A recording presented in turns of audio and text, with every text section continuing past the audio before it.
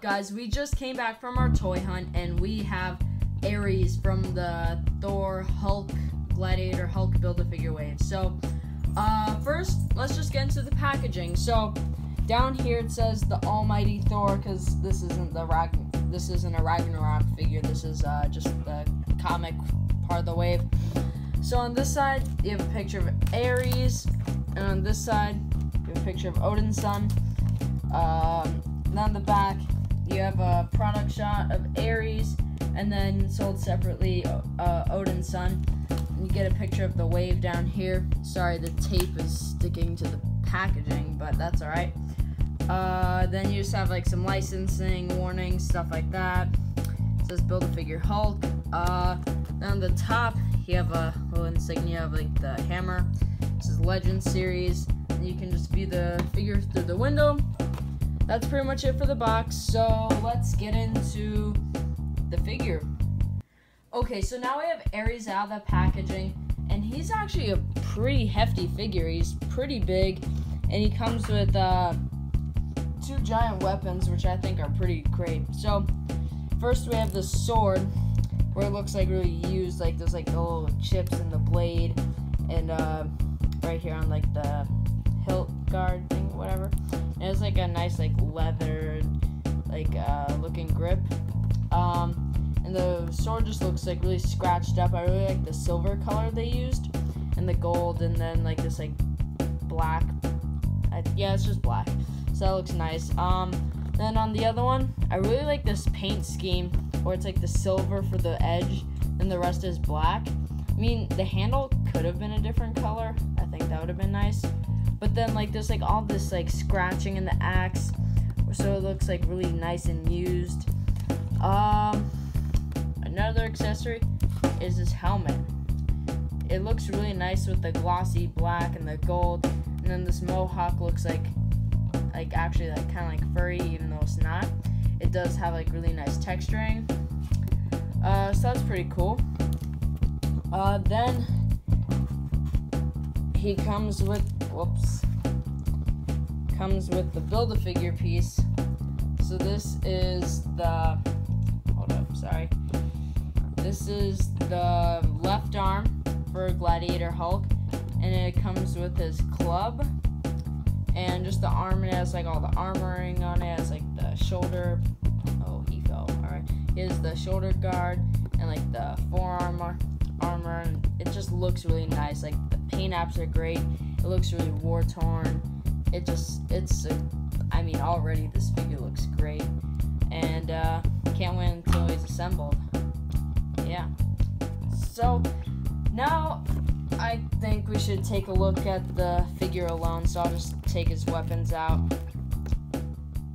Okay, guys. So he has the removable helmet. You know, I already went over that. But oh wait. Oh, sorry. I forgot to mention. It comes with this little knife.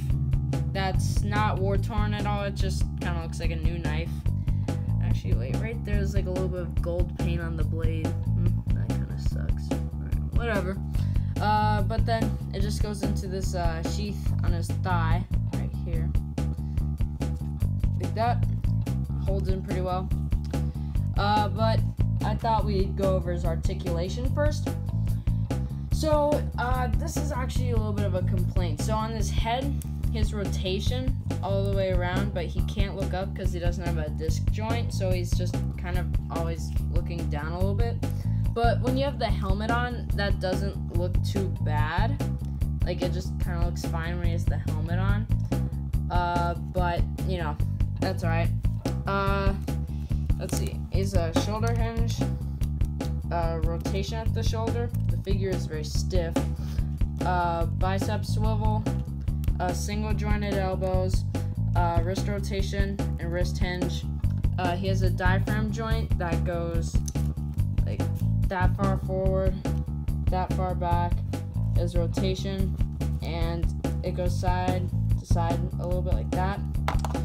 His helmet fell off. Then for his legs, I don't know what this joint is called, but like it's the one where you kind of have to like turn it around like that.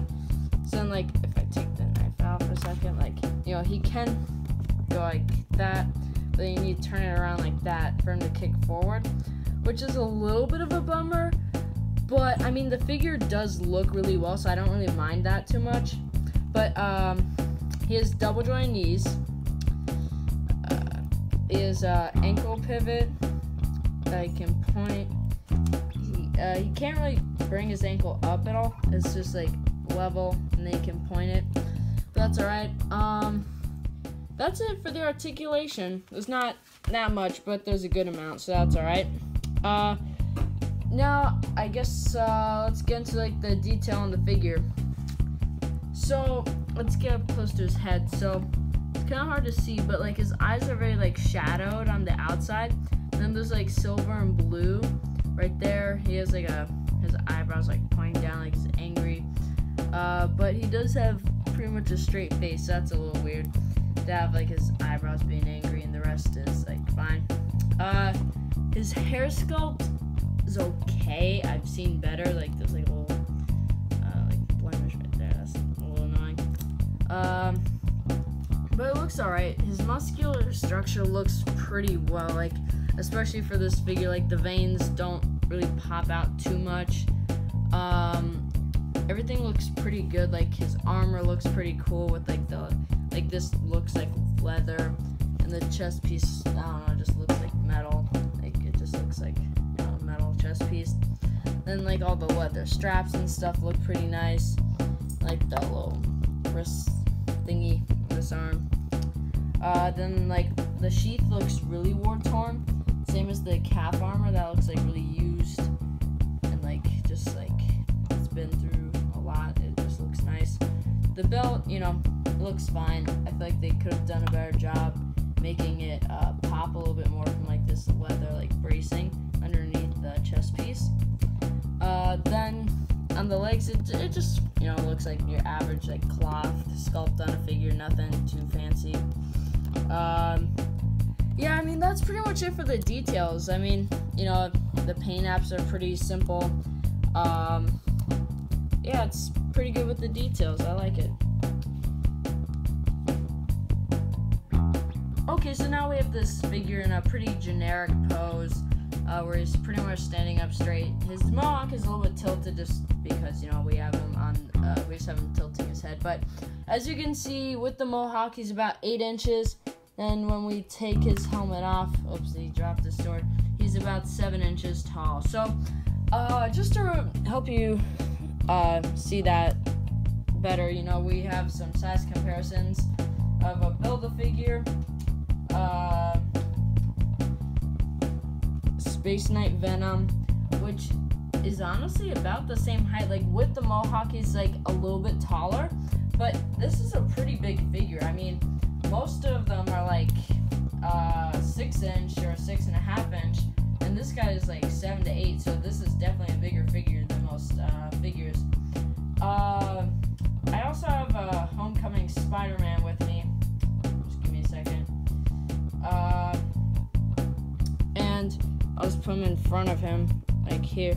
As you can see, like he's up to like about his chin, or so. Actually, no, he's like up to his neck, like that. When most figures would like be at his nose or so, but this figure is pretty tall and pretty big. It's also a thicker figure. I don't know what mold they used for this. I don't know if it's new, but I doubt it is new. I think they just reused an old one from Toy Biz or something. But it's a pretty big figure. I really like it. Now I'm gonna get into my overall review. Okay guys, so my overall review of this figure is gonna be a little bit hard because I feel like it's a good figure with a good sculpt and good detail, but I feel like there's just some articulation that's missing that I feel is pretty necessary for a lot of figures, like the disc joint at the neck.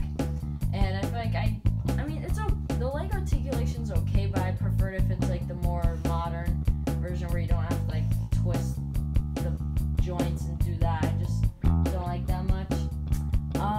But I feel like the posability on this figure, like obviously this pose, I like it a lot. I don't know if other people do, but I think that looks pretty cool.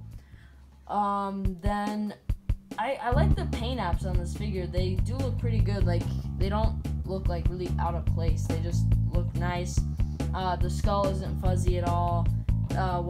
His leg armor looks really war torn and nice. I honestly have to give this figure about an 8 out of 10. It's a really great figure. I'd pick him up, especially since he comes with a piece to the Gladiator Hulk. But I also would just pick him up even if you're not building that, because it's a great figure. Action Figure Jump Squad, out.